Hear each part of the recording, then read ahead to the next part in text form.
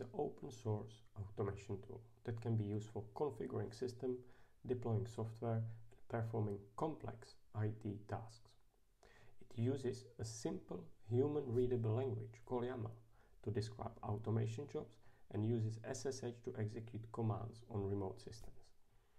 Ansible can be used to automate a wide variety of tasks, such as installing software, creating users, and managing services. It also supports a wide range of platforms and is easy to learn, to making a popular choice among IT professionals. In this short video, I would like to show you how to do a Cisco device backup with a timestamp.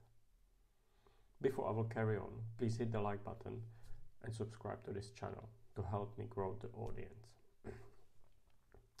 Ansible is a great tool to start with automation. If you are new to this subject, Ansible provides ready-made automation tools. I personally think it is much simpler to start with Ansible than, for example, with Python. I'm not saying that Ansible is better for automation than Python or other tools or other languages. Just I think it's much simpler to begin with.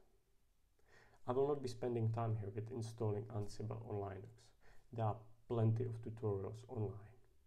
I will concentrate on running a single playbook for a backup and showing you a few tips and tricks how to use Ansible. Now, let's quickly review my lab. Again, I'm running all in EVE-NG. I have 2 routers there and 1 switch. I will run Ansible playbook from a Linux PC, and now we can start with the lab. Up and running, I started it up. I have my Linux machine here. From here I will be running the playbooks to back up the switch and 2 routers.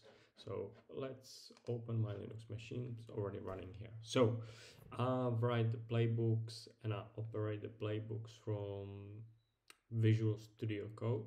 You can use the normal text file, or you can use other programs or other IDE to run the playbooks. I just find the Visual Studio Code very easy to use.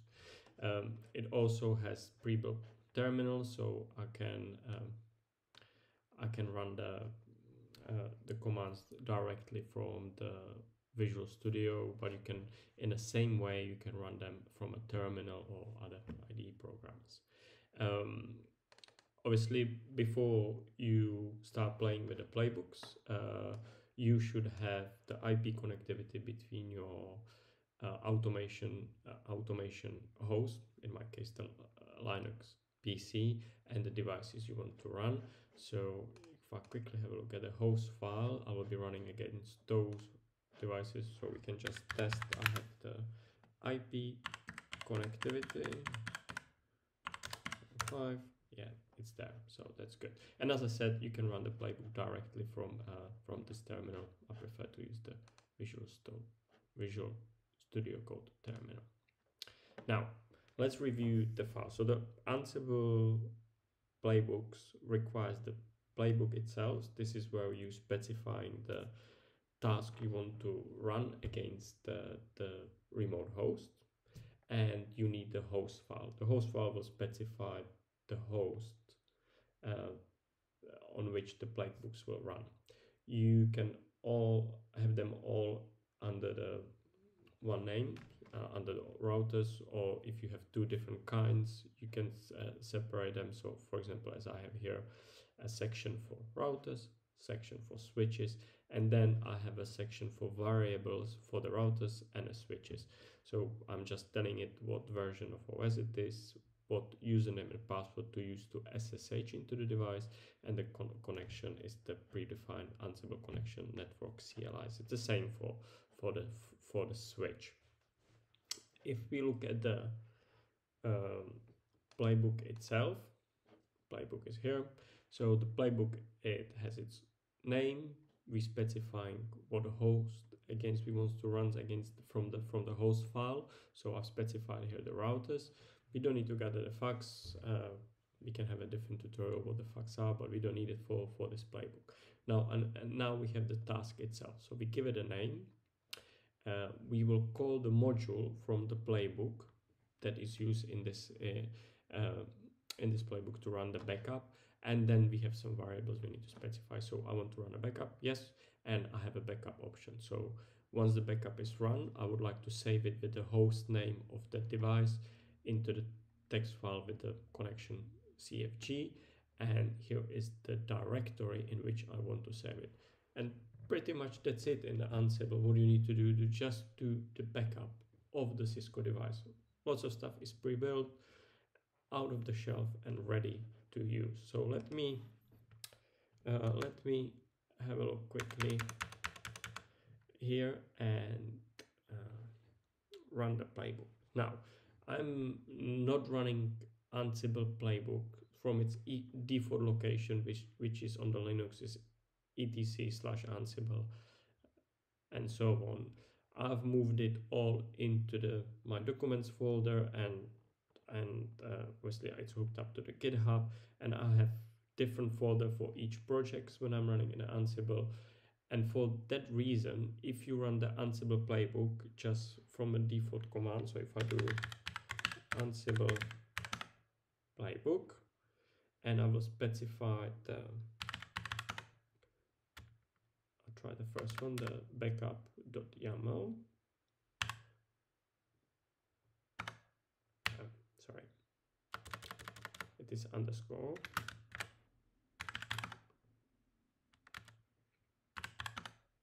Backup.yaml. If I just specify like that, Ansible will look for the host file located in its default location, but in my case there is no host file. So if I run it, it will fail because it says here skipping, I haven't found any host. So what I need to do if I'm running it from a different location, or my host file is in a different location than its default, I need to specify the my phone is running out of battery, that's fine. I need to specify the host file, and it's very simple. Same command, Ansible playbooks playbook -I, and now I specify the host file.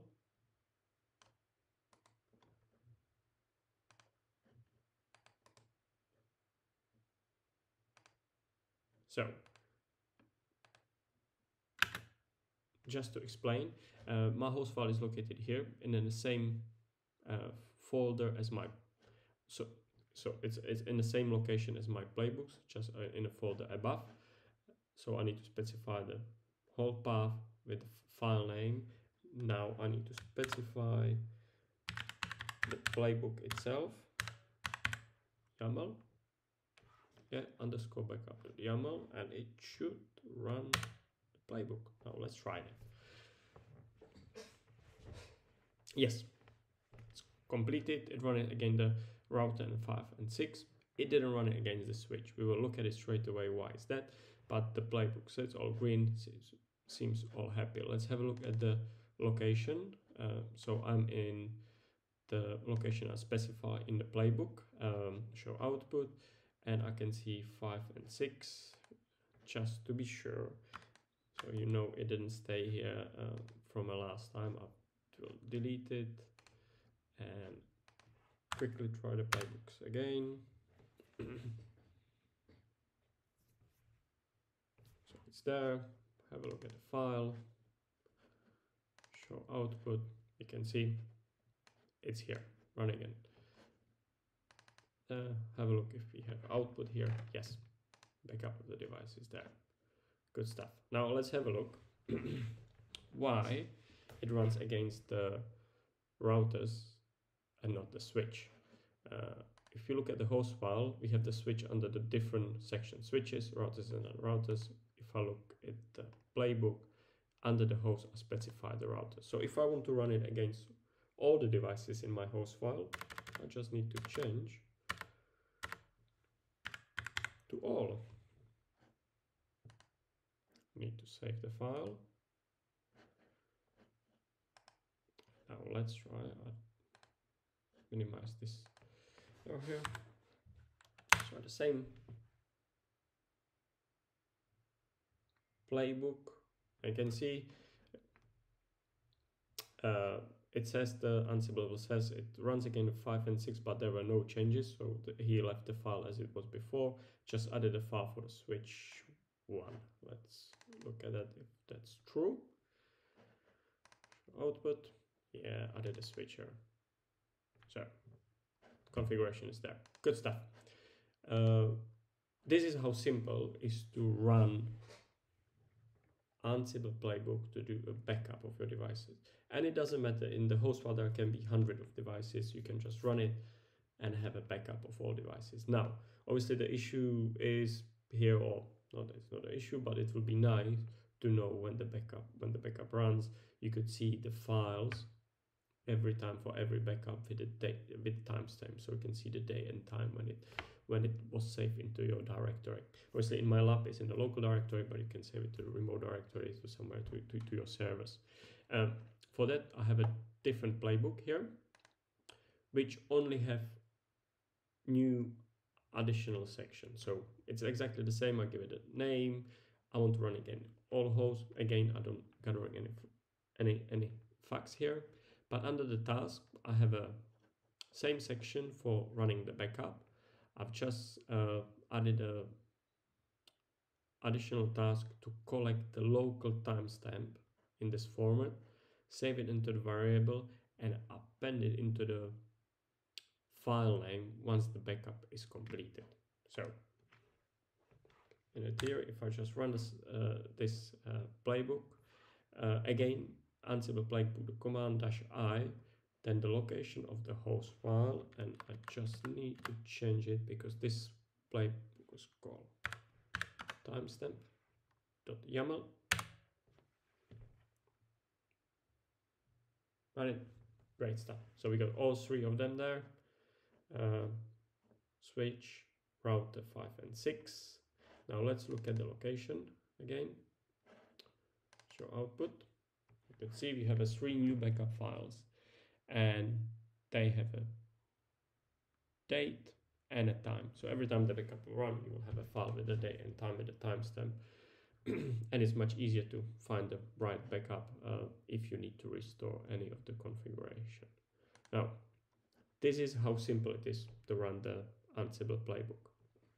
Obviously, you can write the same same automation in a Python or different language, but Ansible is ready off the shelf. You don't have to write special section just for the SSH to the device, how to deal with the certificates. Again, this is very simple. This is very simple playbook where we save the password. Obviously, you can set up the Ansible to query your radius, for example, to log in to your devices.